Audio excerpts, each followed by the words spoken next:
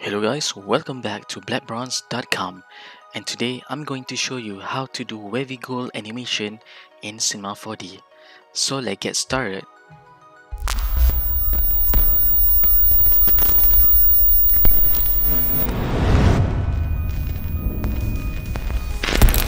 First, I'm going to create a plane.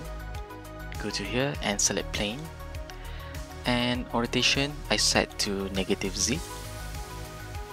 I set width to 1077 cm, and height segment I change to 200.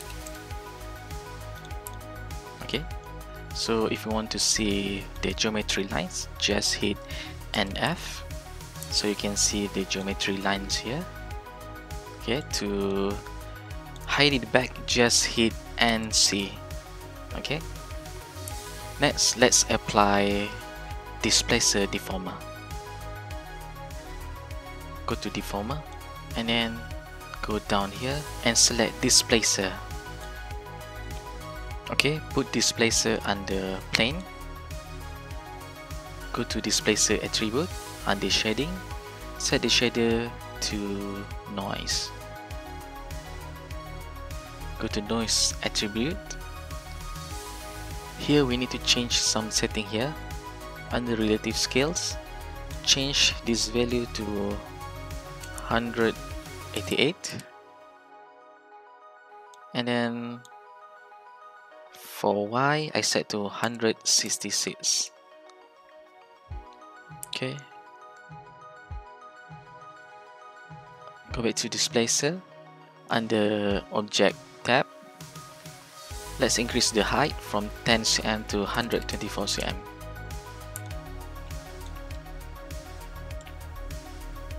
Here we get some issue, which is the edge becomes sharp here. We need to solve this issue. We need to solve this issue by go to Fong tag, and then under angle limit, let's disable it. Okay, now looks better. Next, let's apply shear deformer. Go to deformer and select shear. Put deformer under displacer.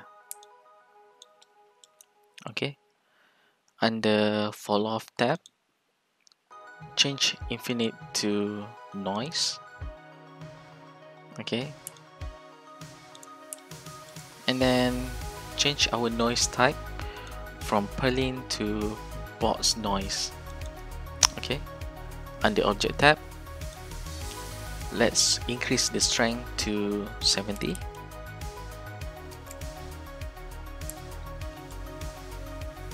And then enable fillet.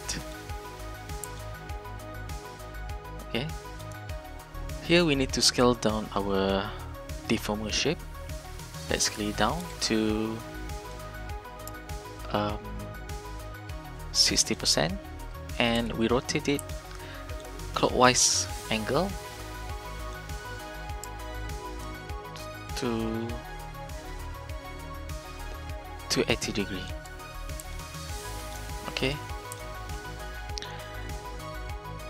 I know the shape right now is very jagged and low poly. Let's soften all the edges here by select plane, go to subdivide surface, hold Alt to make it automatic apply. Now everything becomes smooth. Alright, let's create a camera now. Activate it, right click, and I would like to apply Auto camera tag because we're going to use Auto render for this tutorial. Okay, here under the object tab, focal length I set to portrait mode 80mm. Okay, under the coordinate, set the rotation, all the rotation to 0, and also for Y and X axis. Okay, so I just adjust the frame to make sure everything in frame for the animation. Here you can test the animation by move shear deformer. Okay,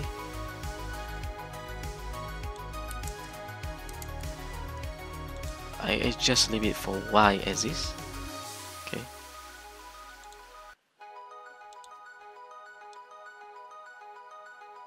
Okay, everything's look in frame already. Let's continue for the materials and the lighting stage. First, let's open live viewer window for Octane. Okay, just put right here so you can see side by side. Let's create our lighting.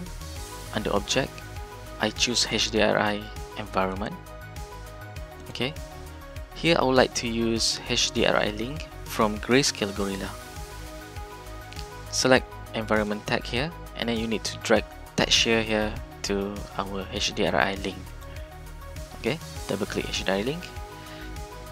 Here I choose basic pack, which is Studio Basics. Go to down here and I choose 3 large 10. Okay, just double click, close it, and then we start to render it for preview. Let's create our material. Under materials for Octane, I choose mix material, double click. Okay, you need to go to node editor. We'll adjust our custom material inside here. Delete float texture. Okay, here I drag Octane materials and go to basic tab. Change our material type from diffuse to glossy. Disable our diffuse.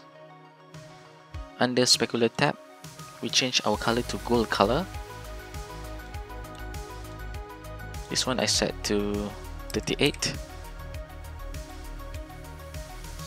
58, and 86. Okay.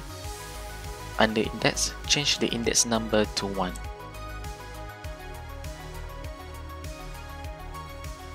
And then we need to go to under roughness tab, set the float to 1.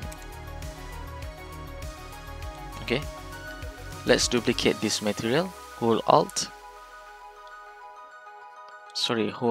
shift and drag it to here. Here we need to adjust the roughness, set to 0 back for this material. Under specular, let's change the color. For here, I change to 26. Okay, so let's connect our material. Choose this material and set to material 1, and then set this material to material 2. Under the Octane mix, set the amount to 0.2. Okay, let's apply our material to our plane. Right now it's look dark a little bit. I need to adjust the HDRI. Select the environment tag. Under main tab, change the rotation X to -0.8. Okay, and rotation Y to -0.9.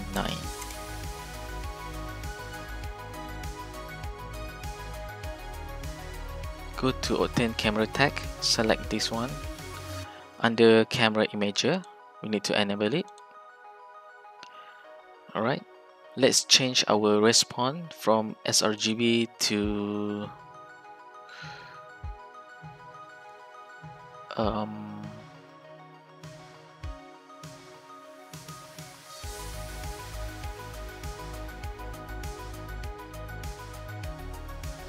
F125 CD. Okay, and then exposure I set to 1.4. Okay, the highlight conversion I set to 1. Okay, and I set the gamma to 1.3. Now look better. So here you can start animate our shear deformer. I changed the animation duration from 90 to 200. Go to frame 0. You can move here. Sorry. Select shear deformer. Move to here. Okay. Set the keyframe here. And then go to frame 200. Just move to here. Okay.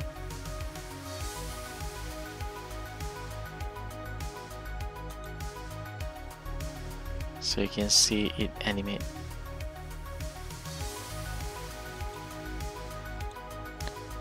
For the animation, I need to change the graph. I select position for X and position Y.